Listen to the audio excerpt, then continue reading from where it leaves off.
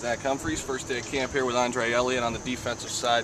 What are some of the things Coach Wolford has instilled on the defensive side of the ball this year? Aggressiveness. Be aggressive, play physical, play tough. We have to be a relentless defense, and we're going to go out there and smash people in the mouth. Have you met a lot of new guys that Coach Wolford has brought in? Yeah, what have you thought of them?